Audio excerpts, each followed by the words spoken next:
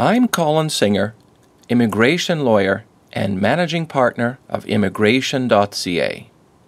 Canada Immigration News Articles, August 2014.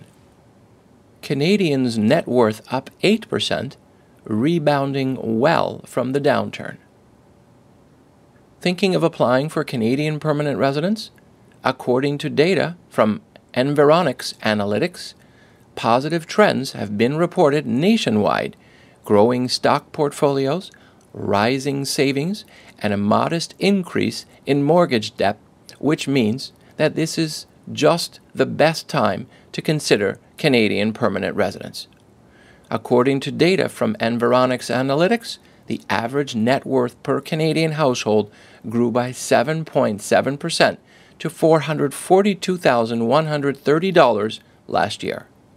It was also reported that the non-mortgage consumer debt was flat compared with 2012, while mortgage debt increased more slowly than the value of real estate or investments. Overall, 2013 was an excellent year for Canadian balance sheets. Many people benefited from the strong stock market, but they also saved more and they didn't take on more debt, preparing perhaps for the rainy day, said Environics senior researcher Peter Miron.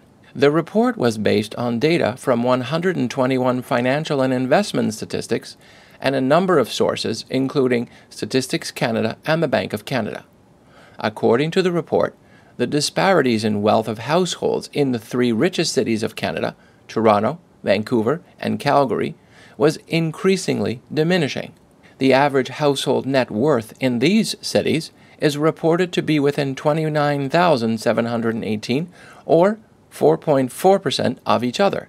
Additionally, the average household has real estate holdings worth $533,172.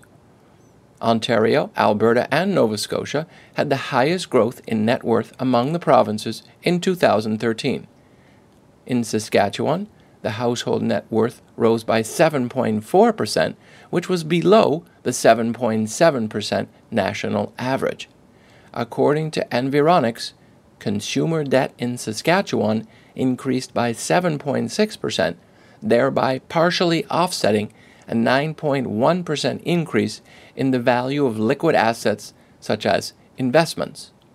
A lot of individuals moved to Saskatchewan to take advantage of the resource-based jobs, and this sparked an economic boom, said Miron. But now, the real estate market is starting to cool off while incomes are staying high. Taking on more debt is a belief in better days to come. The largest increase in net worth was reported in Oshawa, Halifax, and Calgary, with household net worth growing by double digits, 11.2%, 10.9%, and 10.6%, respectively. Environics said that these trends were not limited to few places only, rather the effect was felt across the country. A robust stock market in Canada and the U.S. implied that households enjoyed growth in liquid assets and took out more mortgages at the same rate they are paying it down. Consumer debt for loans, credit cards, lines of credit remained unchanged from 2012. In Nova Scotia, Prince Edward Island, New Brunswick, and British Columbia, households pay down the most debt, whereas in Newfoundland, Saskatchewan, and Manitoba, the ratio of debt to disposable income increased. Source: yahoofinance.ca.